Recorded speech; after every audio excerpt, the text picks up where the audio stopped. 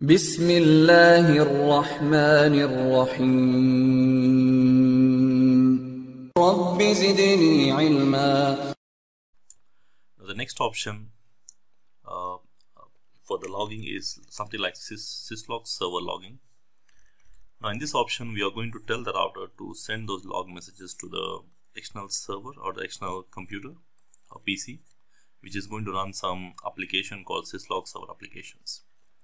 So of course the log messages will be generated by the router, so whatever the log messages will be exported to some external device. Now here we are going to run some kind of external software, so it's going to show you all the log messages from where they are generated, date and time. Of course if you're using some licensed programs you will have more options to log again. So by default this logging is not enabled. We need to log in. We need to enable this syslogging by using a command called logging host. We need to go to logging host and then we need to tell the IP address of that particular device.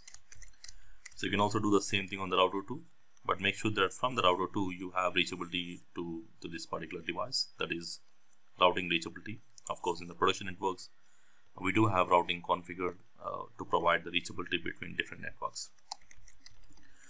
So I'll show you this option here. Like at this setup I'm using my physical computer, which is using some software called TFTPD. So it's a free source tool which I have downloaded from the internet. So here we need to select the appropriate interface.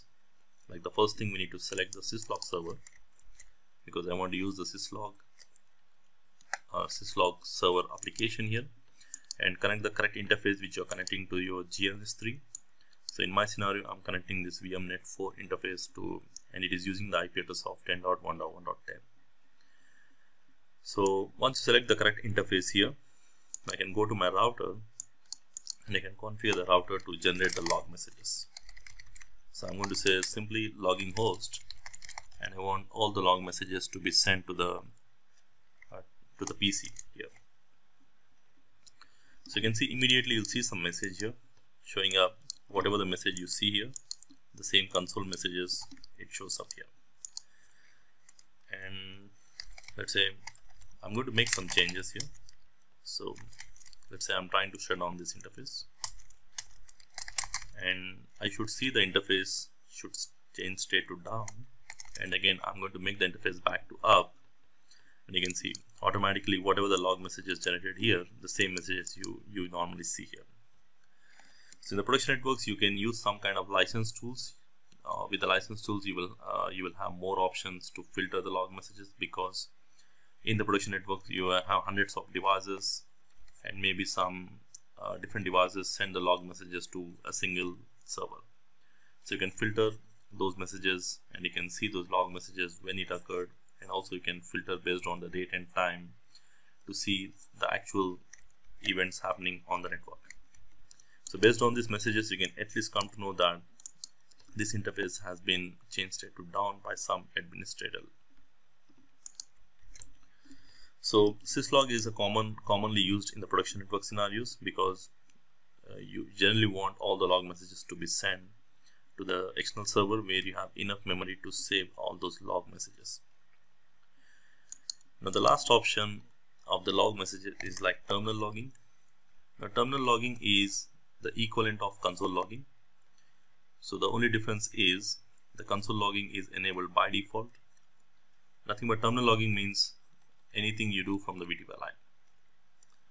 So let me take an example here. So I'm going to use PuTTY to initiate a telnet connection to the router 1 from our PC. So I'm going to open up the connection 10.1.1 on port number 23 with a telnet, and the password, I think the password. Okay. So now I can see this is my VTY line, and the screen here, whatever you see here, this is my console output. Now, so the above screen is like my console, the one which I'm using here, and this is my VTY line. So most in the production networks we use VTY lines to log in. So let's say I'm going to make some changes on the interface. Let's say I'm trying to shut down. Of course, you can configure some EHRP and verify the neighborship and other things. And whenever I make any changes, you can see it generates a log message. Of course, this log message is shown on the console screen. You can also see it on the syslog server if you have enabled the syslogs, but you don't see them on the VTY line because by default the logging is disabled here. So mostly in the production networks, we access the device remotely, and whenever you are making any changes, you always want them to see. If you are trying to configure some EHRP, you expect the neighborship should come up, or if you are making any changes to the interfaces or anything, you generally prefer to see these messages, some basic informational messages. Now for that, we need to enable a terminal monitor command. So once I give the terminal monitor command, now if I make any changes, let's say I'm going to make the interface up. Now you can see the messages are displayed exactly the same way as you see on the console screen. So mostly in the production networks, it's recommended to disable the console logging by using a no logging console command, because mostly you don't do anything on the console, because most of the time we use always VTY line, and we can enable this logging, the default logging, which is disabled by using the terminal monitor command.